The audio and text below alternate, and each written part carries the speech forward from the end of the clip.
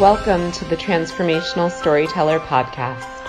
The stories we tell ourselves and others shape the lives we lead. I'm your host, Daralyse Lyons.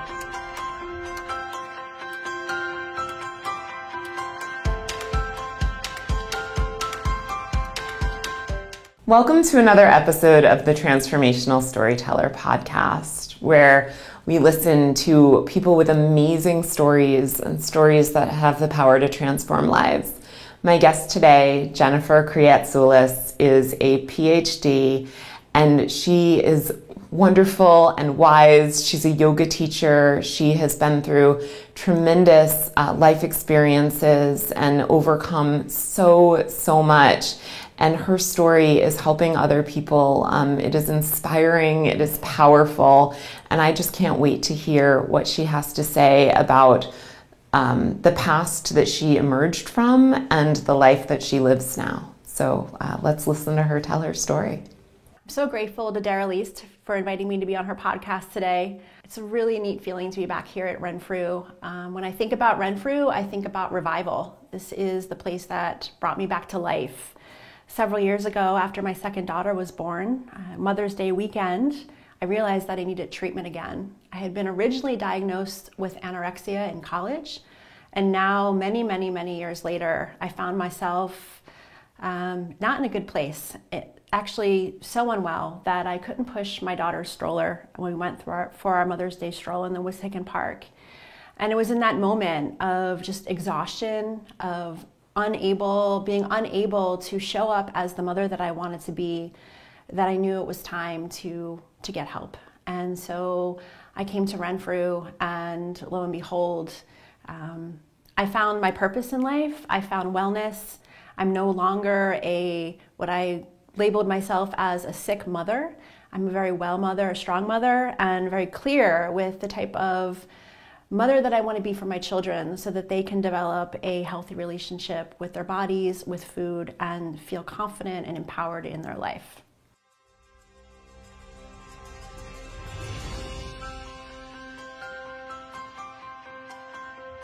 Thank you so much to the Renfrew Center for sponsoring this episode. I cannot say enough amazing things about the Renfrew Center and the impact that they've made on my life personally. So you heard Jennifer tell her story about coming to Renfrew and getting the skills and the resources to be the mother that she wants to be. For me, I had come into the doors of Renfrew just suicidally depressed and desperate, and having spent my life in and out of various treatment centers, and they gave me the skills to create not just a life, but the life that I am happy to lead today. And they taught me how to recover the parts of myself that I thought were long lost. So if you are struggling with an eating disorder, or someone in your life is struggling with issues with food or body weight, or or just self-destructive behaviors around eating or not eating, I cannot say enough wonderful things about Renfrew, and I hope that you will go on their website and find out more information and contact them. So the contact information for the Renfrew Center is www.renfrewcenter.com. That's RENFREW center.com, or 1-800-RENFREW. They've been a pioneer in the field of eating disorders, opening the nation's first ever eating disorder treatment facility in 1985, and now they have centers all over the nation, and 2 residential options, day treatment programs, intensive out treatment programs, therapy, nutrition. So really, whatever level of struggle you are at, Renfrew might be helpful. Or if you know a woman who is challenged in this area, I highly encourage you to seek support for her, and to give her a life that she deserves to live.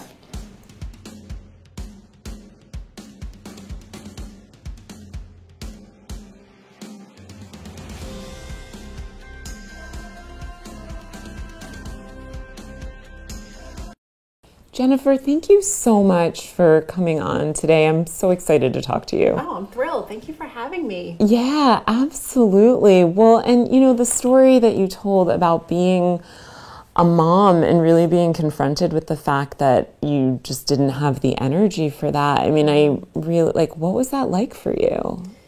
It was heartbreaking. It was really heartbreaking. I mean, I can just call to mind that memory so quickly. Like, it's just so in me. Yeah. You know, it was a beautiful day. It was Mother's Day. Yep. You know, all the families are walking around in this, like, would seem like this ideal, joyful state. You know, people are walking their dogs, riding horses, you know, kids running. And my family, from the outside, we looked super happy like everyone else.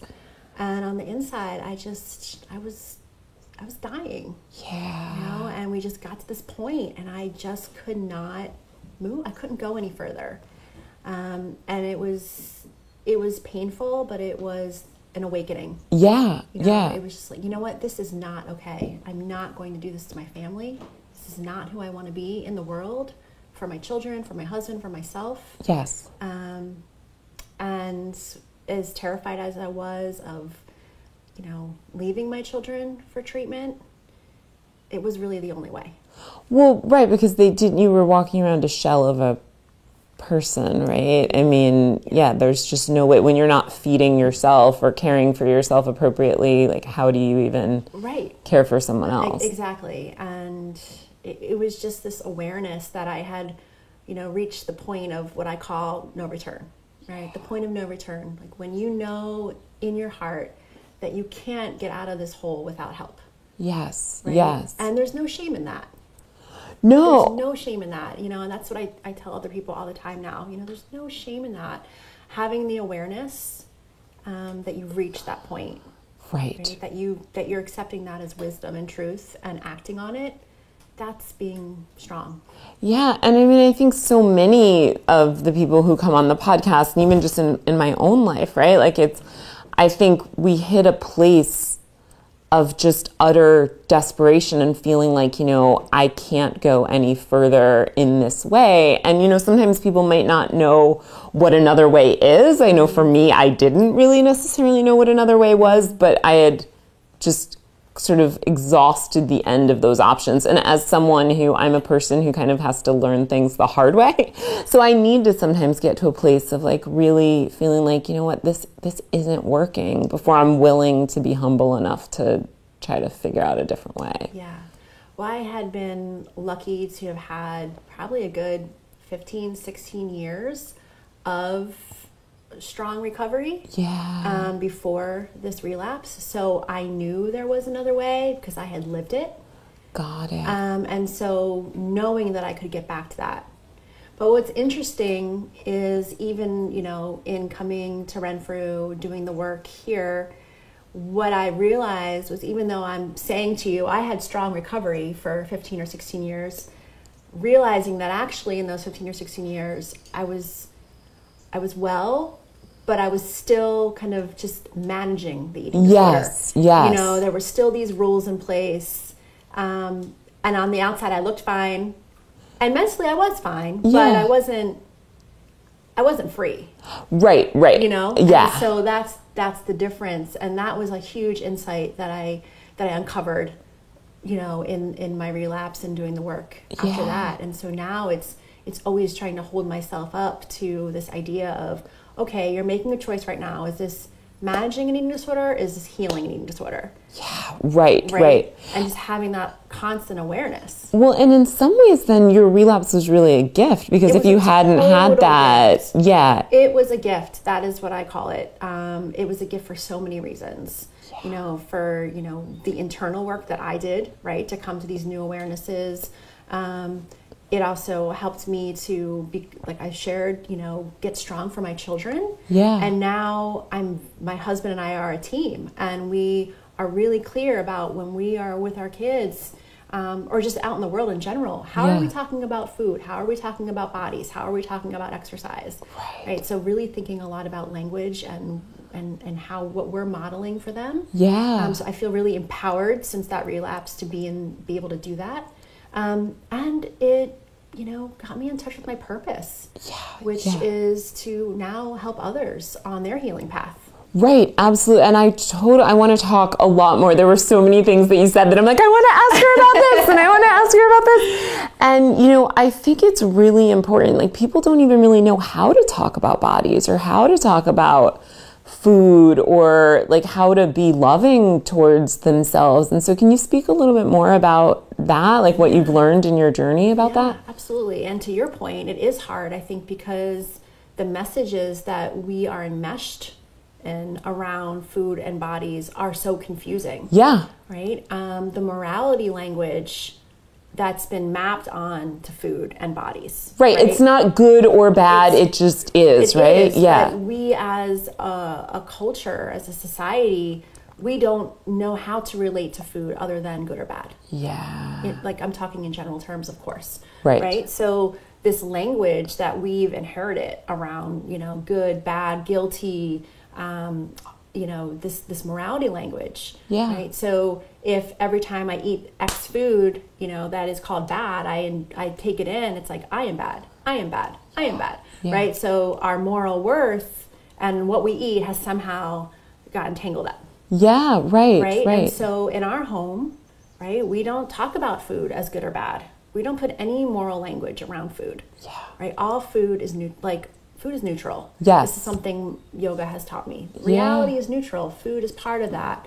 So for my husband and I, really honoring that truth. Yeah. You know, not using food as a punishment or reward. Right, right. Which I think people don't even realize that they're doing it unconsciously or whatever. And for people listening who do that, please know I'm not shaming you or judging you, right? Yes. Trust me, my kids can push me to 60 in like 3 seconds. Yeah. And it would be so easy to be like, just do your homework and you can have the cookie. Yeah, right. But I'm very mindful to not, because then we're linking behavior with food. Yes. Right. Yes. So, you know, kind of just removing that whole dynamic of, you know, punishment and reward with food. You know, when it comes to talking about bodies, like, we don't comment on body parts. Right. Or you know, we're thinking about, you know, values and virtues. So thinking about strength, thinking about resilience, commenting on like how courageous, you know, my daughter's being for just the other day trying to ride her bike without her training wheels for the first time. Yeah. Right. It's not like, oh, you're so, look at how fast you can go with your little legs. Yeah. Right. It's like, right. wow, you're being so brave right now. Yes. You know.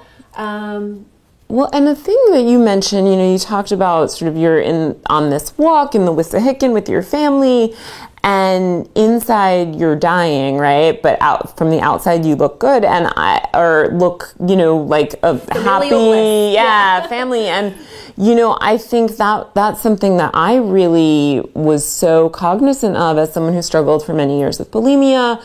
Like, you know, people would often compliment me on the way that I looked, and inside I was like just dying, and they had no idea what was going on behind the surface. And so I know, like, personally, I never comment on people's weight, body, shape, or size. You know, I might say like, oh, you, like, that's a beautiful dress, or I love your outfit, or, you know, that kind of thing. But I don't comment because I never know what's going on behind the scenes in someone's life. And also, you know, I don't think that our physical exterior appearance is indicative of anything about us as human beings. That's right. Right. And so, I know for one of my personal missions, you know, with my children, but, you know, my clients, people that I meet, just who I am in the world, I'm always looking to identify internal qualities. Yes. And help raise people up that way. Right? Yeah. Because we are so used to valuing external validation. Yes. Right? We don't really know how to validate ourselves internally in general. Yeah. Again, I'm talking in general terms, not everyone, but there is, you know, there's so much value on the externals in our world. And so, you know, shifting that dialogue, shifting that language so that people start connecting with their insides. Yeah. Yeah. You know? Well, and when you talked about, being brave and talking to your daughter and saying like, oh, great, you can ride a bike because like you're so brave and look at you, it's interesting because there's a lot of research out there now about the difference between like a fixed intelligence mindset or like a fixed mindset versus a growth mindset. Okay. And just that like, a lot of people devalue their potential because of this idea that they're told like, oh, well, you're the smart one, or you're the pretty one, or you're the one who fill in the blank. And it kind of puts people into these boxes. I hope I'm explaining it correctly, absolutely. But yeah. And that when you operate from more of a like value-based sort of mindset,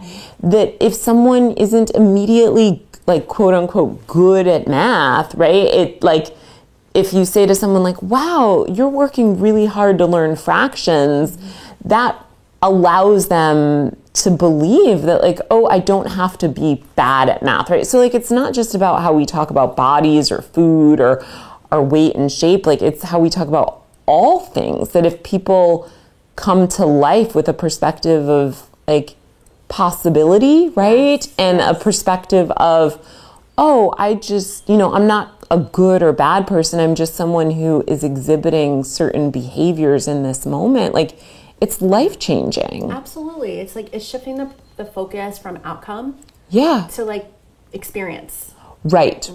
Yeah. Like, what am I experiencing in this moment? Yeah. And I think that's probably most of what you do as a yoga therapist, right? Mm-hmm. So can you talk a little bit more about what it is to be a yoga therapist and kind of who you work with? Yeah, absolutely. So I am, like you said, I'm a certified yoga therapist. Yeah. I have 3 years of training. And also have been teaching yoga since 2002. So okay, been yes. in the yoga world for a long time. There's definitely the yoga practice, my yoga practice was a big part of what helped me in my healing way back when. Yes. So that's just intrinsic to who I am and my healing. And so when I came out of Renfrew, I decided that I wanted to change kind of my path. Yeah. Because I had, gone to graduate school, became a medical writer, and as wonderful and fun as that was, that work wasn't my passion. Right. It didn't nourish me. Yeah. And I'd always had this nagging voice inside that there was more for me to do, but I just never paid attention to it. Well, how could you, right? You were starving yourself on a multitude of levels, so of course you're doing okay, whatever. And I honestly, there were no answers coming, even when I would pause to consider it. So I just swallowed it, let it go. But when I came into treatment, I committed to myself that I was going to figure out what that voice was telling me. Yeah. So when I, got strong, I hired a coach, did a little work, and somehow, I don't even know, Google landed me on the Yoga Life Institute webpage, their yoga therapy program. Yep. They're a wonderful yoga organization right in King of Prussia here in the Philadelphia area. Anyway, so I remember like reading about the program and I was vibrating. Like I was just electrified. I was like, this is it. This is what I'm meant to do. I'm not able to go back to school for another degree to go into like mental health or something. But this I can do. It was 3 years, 1 week in a month. It was a big commitment. Oh, but tremendous. With 2 little ones and a husband, it was manageable. It would allow me to bring to life yoga in a new way and now use it as a way to help people. So yoga therapy is working with people, typically one-on-one, but it doesn't have to be, typically one-on-one, calling on the tools, the practices, of philosophies of yoga to support people in the changes they want to make in their life. Right? So it's very different than a yoga class where you roll out your mat and you follow along a sequence. This is very, very individualized, very customized. Yep. Sessions include everything from discussion to maybe some education on some yoga philosophy, drawing on some type of practice, whether that's poses, breathing, meditation, mantra, maybe a combination, to help people connect with something that they want to create or change in their life. So I've taken my training and I've applied it now to eating disorder recovery. what I realized in my work here, well, actually it was probably a little later on, but that, you know, if I'm going to be an expert in anything, if I'm going to know how to authentically talk about anything, it is an eating disorder. Right. And it is healing from an eating disorder, right? Yes. Because I've been doing this for over 20 years. Yeah. Right? Yeah. So I never believed that until someone, a mentor of mine, said to me, you know, Jennifer, like, you are capable of everything because of the eating disorder and in spite of it. Right, right, yeah. Like, wow, okay, let's do this. That is so amazing. I didn't go into the yoga therapy program thinking that I would be working with others in recovery. It never crossed my mind. But during that program and doing my own work and my own internal work as well, it was like, yeah, this is totally what I'm meant to do. Yeah. So I work with others, like I've said, on their healing journey. Yep. I'm not a therapist, right? So I don't have those credentials. I'm not a dietitian. I'm not doing any of that work.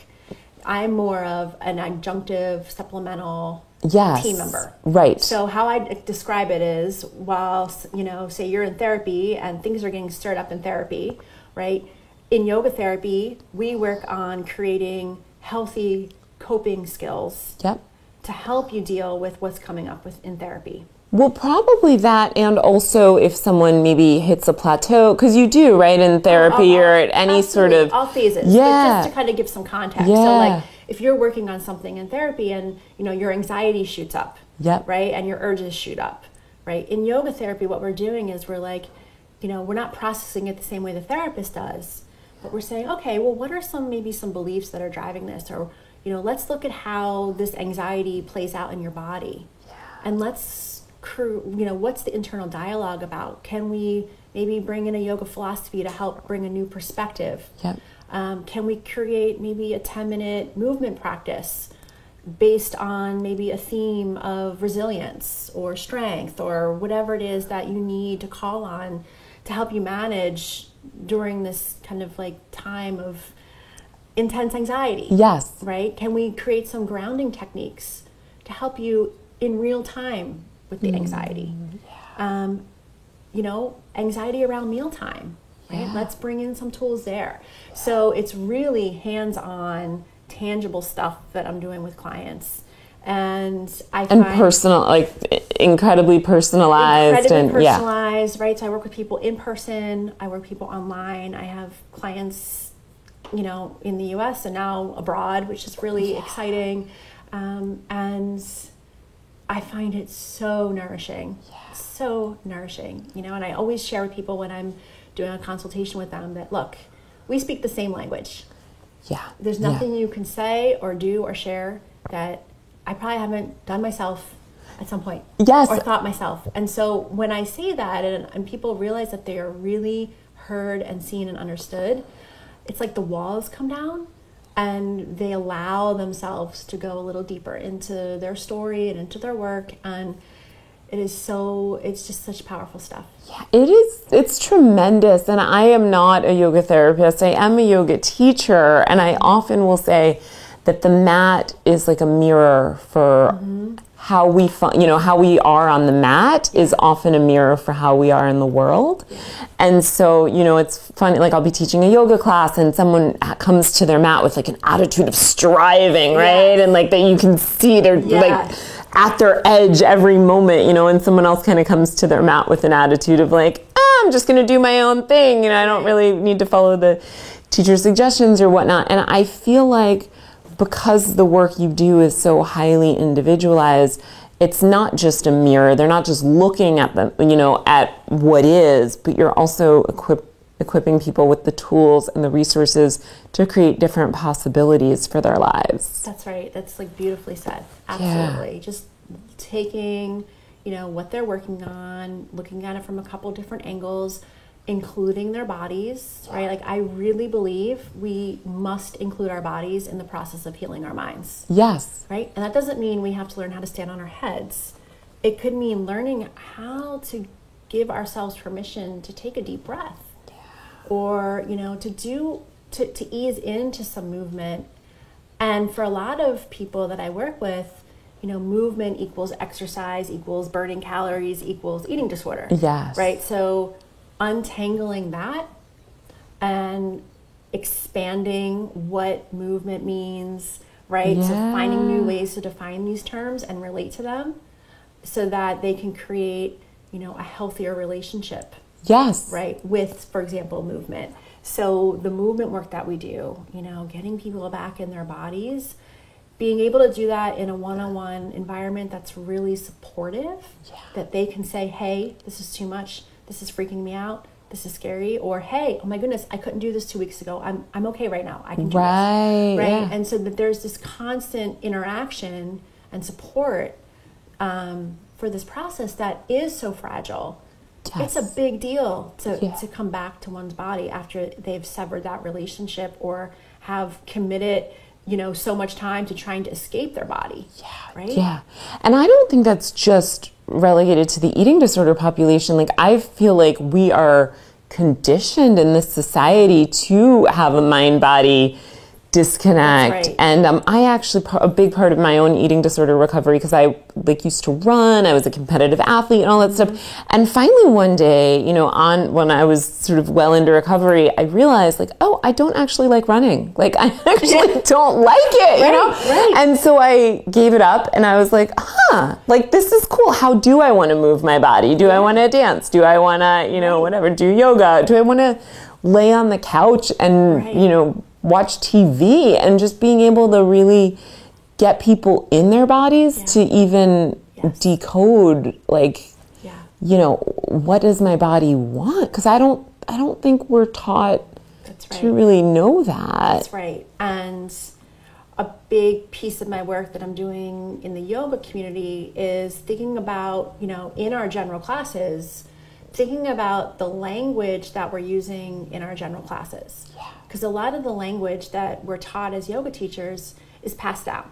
And it needs to be for learning reasons. However, a lot of that language can be really triggering for people who are uncomfortable in their bodies. Yeah. They don't have to have an eating disorder. Right. And it can be really triggering and disruptive to a recovery process. Yeah. A lot of the environments, different offerings that are available now, and this is not criticizing those offerings, right? But from my perspective and for the people that I work with, you know, finding those settings and teachers that are a little more sensitive and more connected to the trueness of yoga, right? Yeah. Because we need, I think, as a community, to give people permission to go back to what you were saying, to have their own experience with their bodies. Yeah. So what I'm getting at is things like we can work on maybe prescribing less where people should be feeling poses in their bodies. Right, right. Because not everybody is feeling the same thing, right? And so if I'm someone who has a relationship with my body that is really like filled with turmoil, right? And I show up for class and I'm told I should feel this pose here and I don't. It's like, shit, my body's wrong again. Yeah. My body's wrong again, my body's wrong again, right? So as a yoga community, you know, I'm getting out there and giving trainings on language and different things related to body image. And so just having an awareness that we can create movement experiences without prescribing what people need to feel so that they can develop their own relationship with their bodies. Well, and I mean, a lot of people have been through some level of trauma, right? Whether it's like sexual trauma, emotional trauma, whatnot. And I really believe that those feelings can get stored on a body level. And so sometimes, you know, people... I've had many clients who go into a pose where, you know, for one person it might feel phenomenal and for another person it brings up a lot of old memories. And so I'm a huge proponent of yoga. I'm not knocking yoga, but I do think that it's really useful for people to be able to come to their mats with this sense of like, well, what is going on for me? What is right for me? And I think in recovery it's the same thing when you're recovering from an eating disorder or drug and alcohol or any sort of like, you know, self-abusive behavior. Like, can I come back into my body in a way where I'm in tune with what's right, for me? And, you know, if someone has years of either self-abuse or being abused by others, like that can take a lot of skills that they might not quite have acquired yet. That's right. Yeah. That's yeah. right. It's a really, healing is delicate. It is. For all of us, we're human. Yeah. Healing is delicate. And so, as a yoga therapist, it's really such an honor to hold space for others in that process of healing. Yeah. And do you find that it's deepened your own healing with yourself as you've given it away? Yeah, absolutely. Okay. Absolutely. And what about, so I want to talk about your book, but I just had the thought and I'm like, let me ask it before I forget it.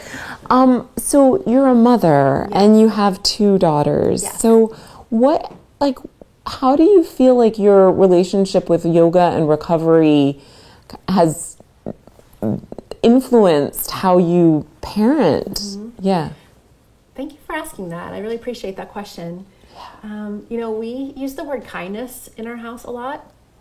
So trying to instill that value in our interactions with each other. Yes.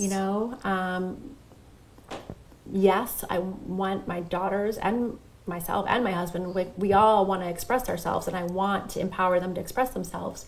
And sometimes, as humans, we don't express ourselves in kind ways. Yeah. Right? So I work really hard. I'm not always successful, but I work really hard to take those moments when we're not interacting in kind ways to say, hey, I want you to express yourself. Can you say that in a kinder way? Yeah. Right? So that value gets instilled. Well, I love that you said that, and the way that you focused on it, like you're not always a perfect person. And, and I think, so yoga, right? It's, we talk a lot about having a yoga practice. Mm-hmm. And I think so much of any sort of life skill or whatever is about the practice. Can we implement things into our daily lives? And there are times when we just can't, or times when it feels more challenging than others. And so the ability to practice kindness as a lived value feels really important to me. I loved how you said that. Yes. And we also, think about taking a deep breath once in a while. Yeah. They have done a little bit of yoga at school and at home, and so they often will just pop into a pose or like, Mommy, look at this, we make it fun. Yes, right? yes. I don't do it religiously with them or anything at this point. Yeah. I mean, honestly, I need it. Right. Yeah. But I would say the kindness piece is the piece where we're focused right now. They're going to be turning 6 and 8 this summer. Yeah. And joy, right? Joy, go out and have fun, be kids, ride your bikes, play with other kids. I love how free my daughters are to just move. My daughters will get up and just start dancing. They'll start making silly shapes. They'll start running. They're not self-conscious yet. Right. Well, and that's the thing, I think we're born with these innate capacities to freedom. And we know what we want to eat and when we want to eat. A kid might eat 17 times in one day and then not be, and then not be hungry the next day or whatever. I just think there's this freedom to move, to be, to eat, to laugh, it's beautiful to witness. And then we unlearn it, right? And then have to spend the rest of our lives hopefully getting back to that place that was naturally there in childhood. Yeah. They've taught me so much about hunger, actually. Yes. Hunger is not a crisis. Right. Hunger will come back. Yeah. There is no schedule. Yes. Right? Yes, and so when I came out of treatment and, I was trying to integrate back into life, I was actually really studying them to help me, and that's when I realized I'm okay, this is not a crisis to be hungry. Actually, we can smile and laugh about it. It's kind of fun, right. Or, it will come back and it, eat. Yeah, absolutely. And so studying them and watching them enjoy food and take such pleasure and joy in the process of it all, they've been great teachers for me. Yeah. Oh my God. Well, and you've been a great teacher and continue to be a great teacher for others. And I want to ask you a little bit more about the book that you wrote about utilizing yoga. Like, so can you give the title? Can you talk a little bit more about the book? Thank you. Yeah. So the name of the book is Body Mindful Yoga. Yeah. I actually had the really great honor of writing it with Bob Butera, who is the founder of Yoga Life Institute. Yes. Okay. And my primary yoga therapy teacher and mentor. So the book is an exploration of the relationship between language and body image, and how the way we use words, receive words, internalize words, how that all translates into how we're feeling about ourselves. Right? How we're holding ourselves, how we're dressing ourselves, how we're perceiving ourselves, how we're perceiving other people's bodies. Yes. Right? And so the first half of the book is in yoga what we call self-study, so self-reflection. Yep. Right? And we guide readers to explore what their current relationship with their body is, what have been some factors that have influenced that in their life. Yes. We dive into 4 facets of society. We look at food, fitness, social media, and fashion. Okay. And we look at some of the kind of discourses that run through those. So for example, the food chapter is about the morality language. Yep. Fitness is thinking about the combat language that's used around working out. Yeah, right. Social media. And even just working, right? Like why does it have to be working out? Why can't it just be like, right. I don't know, like going for a walk or dancing around the house or whatever. You gotta blast this and bust that and tame this and so all the combat language. In social media, we look at how that taps into our very primal instinct for belonging, which is a beautiful thing. Yes. And helping people become aware of, well, when does that belonging cross over into dependence on external validation? Right. And then in the fashion chapter, we look at the language around status. Yeah. So we talk about these different discourses. We set up, then we look at some popular slogans and phrases in these areas of our society. And we say, so if this phrase is pushing your buttons, answer these questions and figure out what's this really about for you, right? And then how can we create some more empowering or affirming language? And the second half of the book are yoga practices, varieties of practice. So movement, meditation, visual practices, auditory practices that we invite people to do regularly to help them begin to wire in new language, right? Because we don't just wake up and be like, okay, I'm happy today, I love myself, and yay. Right? It's this awareness of okay, I'm saying these things about myself every day, and they are really disempowering. Yes.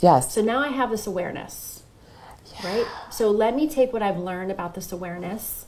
Let me find some language that feels authentic. Yes. Doesn't have to be super inflated with self-love, but just a little kinder. And let me start wiring it in with some practices, right? Because we need our bodies to help our brains wire in.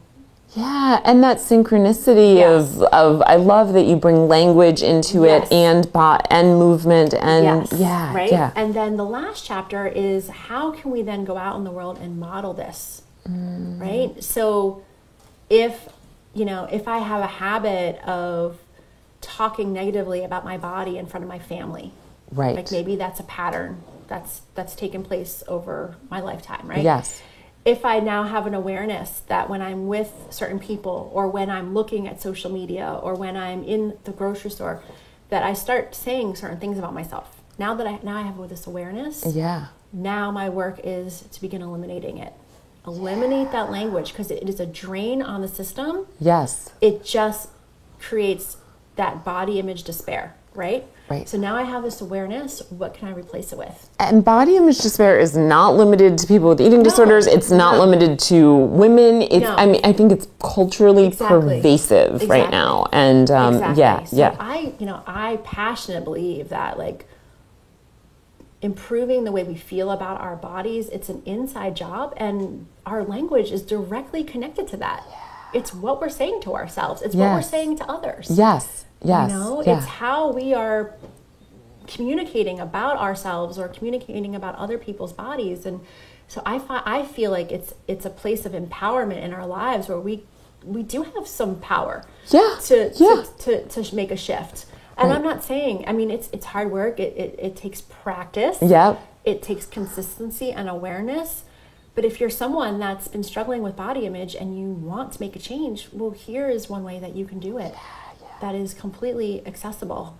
Well, and the word yoga, right? If we break, it means union and discipline, right? I mean, I think it means various things, however you translate it, but like essentially one of the more mainstream definitions is that yoga means union and discipline. Right. And so I really love how you tied it into kind of language and self-messaging and like, can we orient ourselves, can we unify ourselves with a more authentic, more kind way of being in the world? And then can we discipline ourselves to practice that? Because over time, that becomes our new normal. That's right. And I always go back to my children, right? Yeah. My children are hearing everything I say. Yeah. So if I can model for them body mindful language, right? Meaning language that is mindful of my, how we're talking about bodies, then at least at home in our foundation, they have a stronger foundation. Yes. For when it is time for them to kind of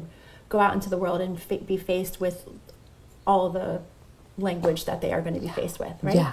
And as yoga practitioners, I love to do workshops in guiding people to pay attention to their inner dialogue while they're practicing. Yeah. Right? Because there's a lot that comes up there. Yeah. So we don't always focus on that. Right. And so how are we talking to ourselves when we're doing our practices as well?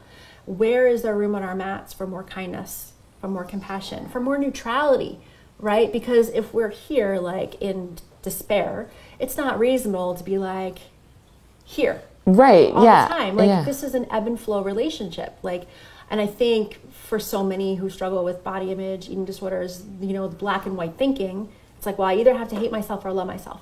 Well, no, actually, being in relationship with yourself is giving yourself permission to ebb and flow. Right. And if you find yourself more on the despair end of the world on a given day, what are some tools that can help you move a little bit this way? You don't have to be all the way over here. Absolutely. And that unrealistic expectation. I mean, you mentioned slogans, and one of the slogans I like is "This too shall pass," right? And it's true of both the overwhelming ecstatic joy and the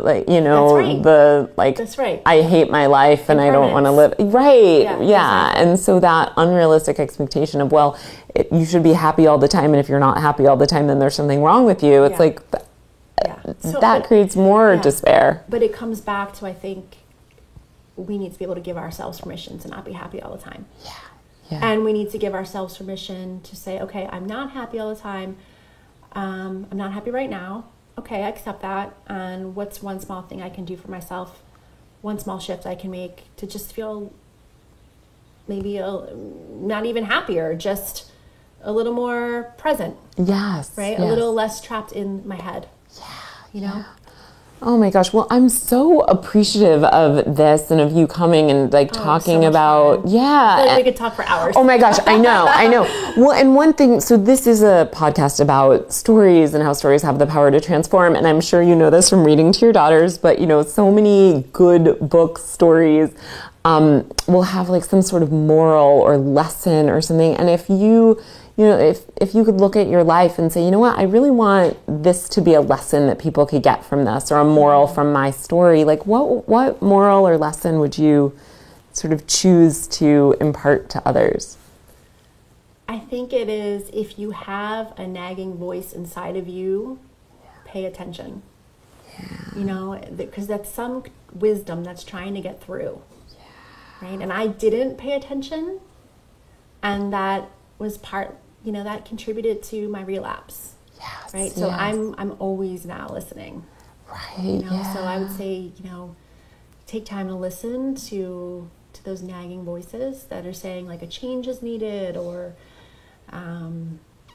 follow your dream, or whatever it is. Oh, I love that you said that. I so relate. That hits me on such a heart level. I've told this story before on the podcast, but I believe that our intuition whispers, and if we don't listen to its whispers, it starts to talk. And if we don't listen to it talking, it starts to scream. Yeah. And then, eventually we get like knocked, we get walloped in the side of the face by our intuition. And I, the first time I ever came to yoga, I had these screaming voices inside of me. And now, because I pay attention to the whispers and the talk, I try to pay attention to the whispers. I'm not always successful, but yeah, like there's just a lot less like inner angst that goes on when you're more guided by the deep knowing that I think exists in all of us. That's true. I always say, like, for me, the eating disorder was like a silent temper tantrum. Yeah. Yes. And so if I don't listen, and that keeps going on and on and on and on, I mean, I don't foresee that kind of same path happening again. No. I just am aware that, I'm vulnerable to that. Yes. Yeah. And I think everybody is vulnerable to whatever manifestation of not living authentically. Like, some people might be prone to picking up alcohol or acting out sexually, or just, or being prone to chronic depression, or, whatever. I think that not living a life that is in tune with our authentic voice, like, it's going to set people up for some level of misery, whatever form that takes. Yeah.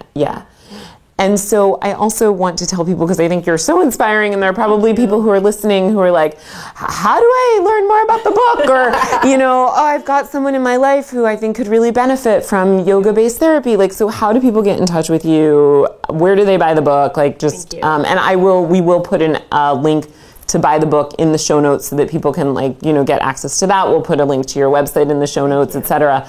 But give people the info. So my website is yoga4eatingdisorders.com. It's the number 4, so www.yoga4eatingdisorders.com. My email is jennifer@yoga4eatingdisorders.com. I'm on social media. You can buy the book on Amazon, and I would absolutely love to hear from you.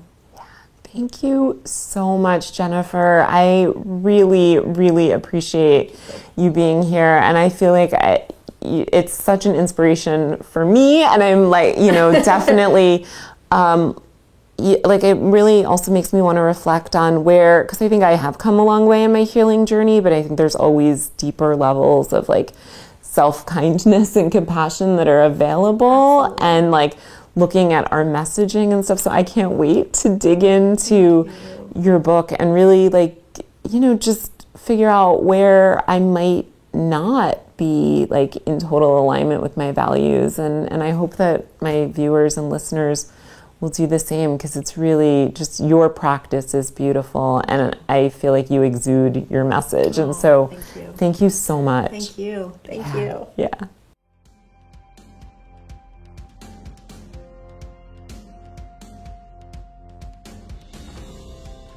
So much of what Jennifer and I were talking about today has to do with strength and resilience. And so to that end, one of our podcast episode sponsors is Just Strong, which is a lifestyle and clothing brand for women who are, who harness their own strength and their power. And so Just Strong's symbol is the squat, and what they have to say about that is that the real strength comes not from getting down, but from getting back up after you've gotten down. And so if you would like to take advantage of 10% off, which they are generously granting to any of our podcast viewers or listeners, go to www.juststrong.com and enter the coupon code Daralyse10 for 10% off at checkout.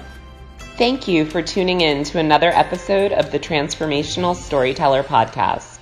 As always, thanks to our episode sponsors, our production team at Rebel Hill Consulting, and of course, many thanks to you, the listener.